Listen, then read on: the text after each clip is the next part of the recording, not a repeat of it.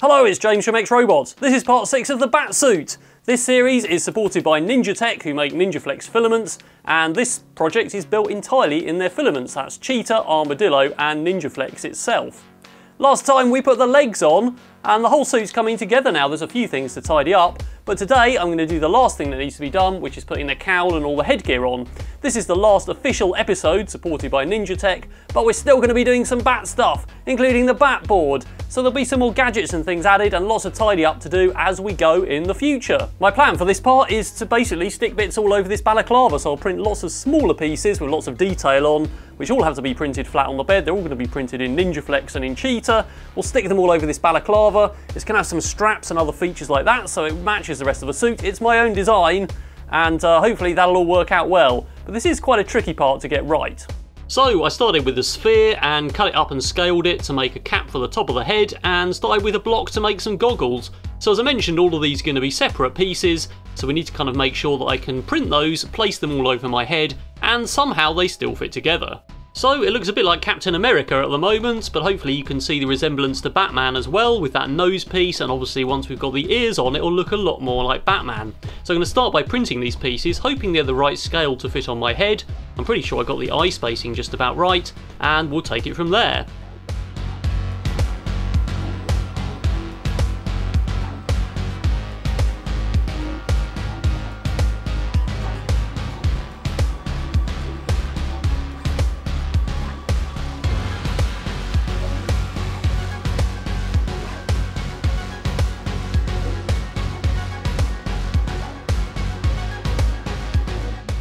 So here are the parts. That's the top of the head there, and that's obviously the eye mask part, which has got these pieces in the side here to put straps through, so that'll be sort of a piece that can go on and straps go around the back, so it's pretty much the same style as the rest of the strappy suit.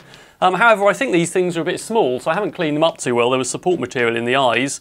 I'm going to put them on my head, and we'll have a look and see what you think.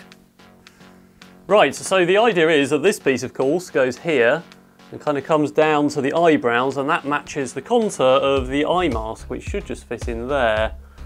So that doesn't feel too bad on the whole. Obviously my head's a lot wider than this sort of skull cap piece, but the idea is there's this sort of side pieces that are attached to it that have the bat ears on. So it does actually fit my head pretty well. It is actually the right width, although I'm not totally convinced that it's not going to look like I'm wearing a child's costume. And of course the eye mask can go wider because it's flexible, so that can stretch right out and sort of strap over the side pieces. So I'm not totally sure what to do at the moment. I think what we're going to do is design a head and then look at the scale of it, measure my head front to back, see what we've got, and then sort of scale it to that and possibly reprint the parts, or not.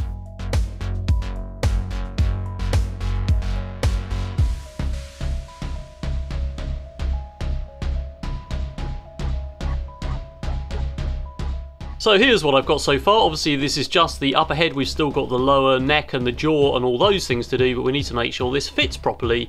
So basically this back section is one piece, which will all be printed there, and I've got some kind of almost gussets here that can expand, so it can be quite stretchy, and of course it's printed in flexible material.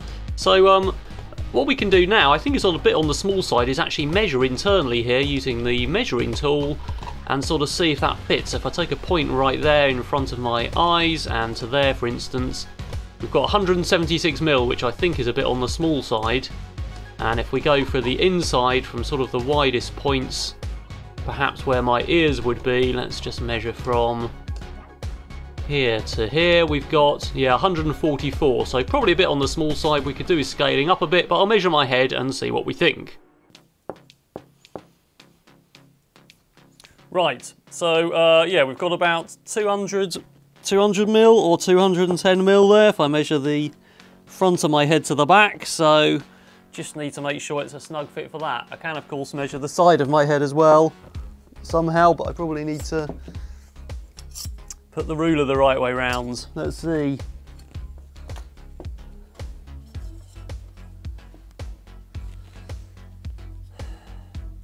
Well, that says 140, which is what I had, so I wasn't far off.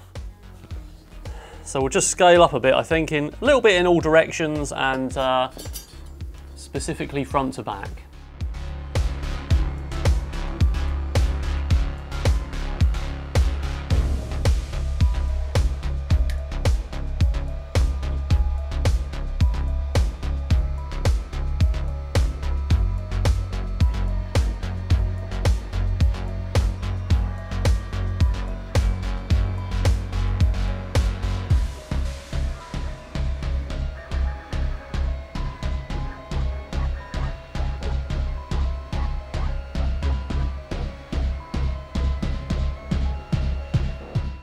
So there it is at last. It did actually take over 80 hours to print. Obviously I've taken the support material out, which was really needed for that overhang. There's still a couple of bits to clean up on there, but on the whole, pretty happy with that. It's not come out too bad. Look at that print quality, so not too bad there. So I've got the new cap as well that fits in there.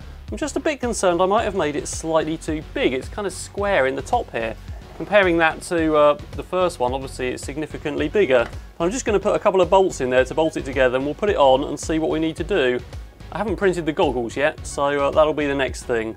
I had to print the top of the ears separately because basically it was too tall for the printer, so I'm just going to use this little gas torch to basically melt that on. So just do this to each half. Should be just like the 3D print bonding to the next piece. Get that square, there we go. Alright, so those are the two pieces together. It's too big, isn't it? There's quite a lot of room in there, which there really shouldn't be, and obviously my head's quite massive. But at least it doesn't look like a child's one. So I think what I might have to do, I don't really want to reprint this again because it was such a long print, so I'm probably going to reprint this top and just make it slightly narrower to kind of pull this in on my head a bit more. But obviously at the moment that piece sticks out on the brim if I do that, so I need to make a slightly smaller one. That's the easier part to print. I've got the old goggles which were too small, but if I can get those to be a snug fit and kind of pull the front in as well, then that might not be too bad. So we're just going to basically pull it all round, make these slightly bigger but not as big as I'd scaled them up to be, and then we might not be too bad.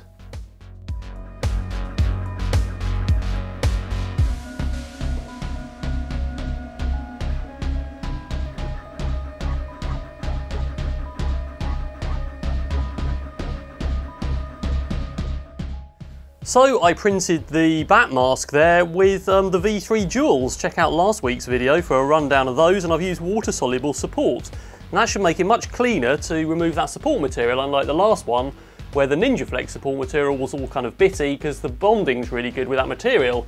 This actually doesn't seem to have stuck to the Ninjaflex too well. I can probably break most of that out and then just dissolve away whatever's stuck in there. In fact, there we go, that comes out pretty easily.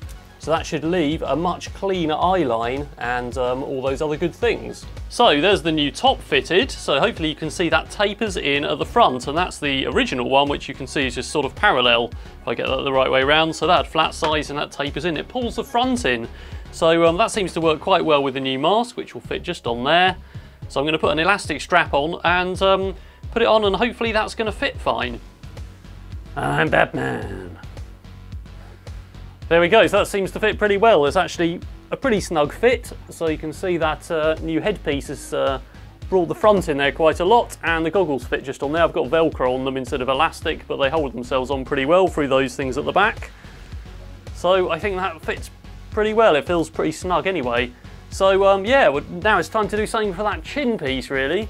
It's just got to fit in there and some more of the neck sections. Alright, so this is what I've come up with for the chin piece here. So we've got this sort of wraparound piece with a sort of chin recess in there, and essentially two straight pieces, and those are going to fit on around the back, and I've got holes there to stitch onto the balaclava to hold that in, and I've kind of taken it round just flat, and I think that'll just twist around the back. I could put a strap on the back if I need to coax it round, but I think it'll be fine actually because it's going to be flexible and printed in Ninjaflex. So it should just fit round the back really, and I can kind of adjust it to get my jawline to be wherever I need.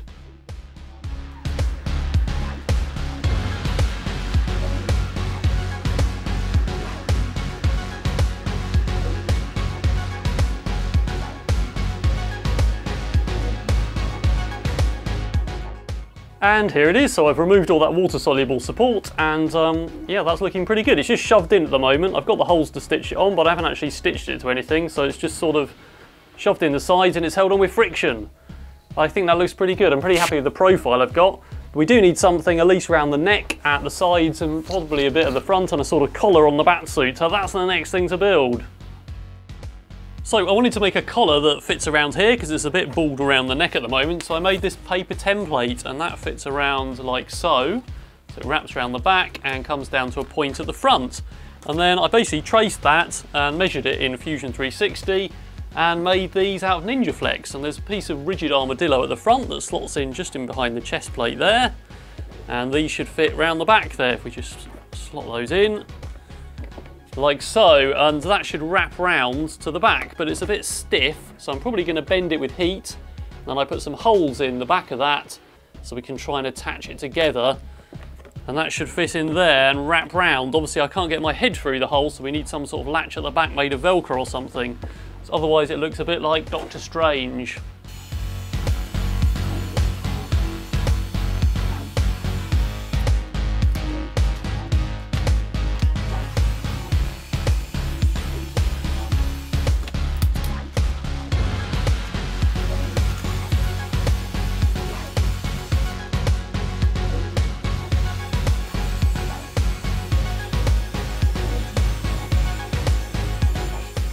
Okay, so I clamped that and let it cool down, and now it's permanently gone in that shape, so they come together much easier, and we can stick that onto something at the back.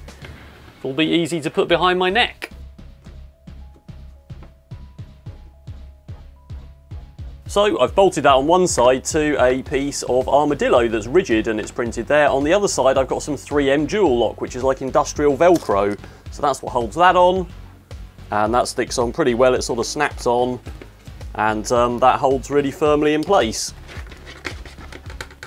Alright, so that seems to fit pretty well, and it holds itself on snugly, and of course that piece pokes down in the front of the chest plate, so now we just need something that actually goes around my neck to bridge the gap between the jaw and the collar. So I've designed these neck pieces, which are made in two pieces, a front and a back, and you can see those overlap, and of course they're flexible, so hopefully they'll spring out around my neck, and they kind of come in here. You'll see this contour comes in, and that means they should grip at the sides and not flap around, hopefully. Now I need to attach these to the balaclava, but the balaclava still needs to stretch at the neck so that I can actually put my head through.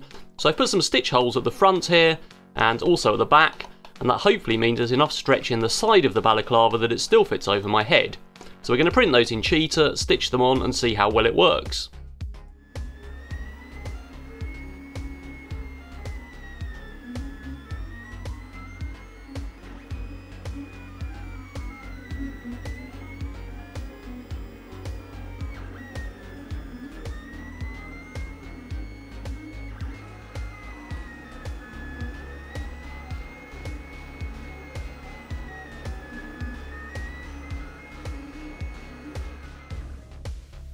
Alright, here they are. So obviously those are really flexible, but they're still quite rigid enough that they're not going to go all weird and go in the wrong place around my neck, so they should hold some shape. We're going to stick the back one inside the front one like that, and of course we've got those stitch holes so we can attach it to the balaclava, and hopefully that allows that stretch at the sides. There we go. So I use Velcro in the end to hold those on so I can reposition them slightly if I need to. But altogether that seems to fit pretty well. So obviously my neck can still move and everything's good because those are all separate sections. So let's put all of it on. I am Batman. I am him. So I'm pretty happy that that looks pretty much in proportion to the rest of the suit, and it's not like too big or too small or like I'm a bobblehead or something. So just give a spin there. I haven't got the rest of the suit on. I'm just wearing a t-shirt because it's really hot here. So yeah, pretty good. I can move my neck, and I've got all that flexibility that Batman really wanted in one of the Dark Knight things when he lost the big cowl and just got these neck sections, so I'm pretty happy with that. And overall I'm pretty happy with how it looks after all this. It's taken a couple of weeks, as you noticed, to get the video done, to fit all the parts and design them and wait for those 80-hour prints, but I'm pretty happy with what we've got in the end. But the video's not over. Well, actually it is the end of the video, but it's not the end of the bat suit, because as I said at the beginning, we're going to carry on doing bat projects. And that's going to involve doing fill-in sections on the suit, like those thigh pieces that are a bit blank, maybe looking at the undersuit again, whether we add 3D printed fabric or we get another textured undersuit or screen print or something like that, or whatever we happen to do. We've got some more sections on those thighs that I left places to put bat gadgets, and I'm bringing back the bat board, which of course has Ninjaflex tyres, so check out that series. I'm going to learn to weld and do some welding on it, and then hopefully I can drive it a lot better dressed as Batman. So don't forget to subscribe if you want to see more on this and some of the other projects. Alright, that's all for now.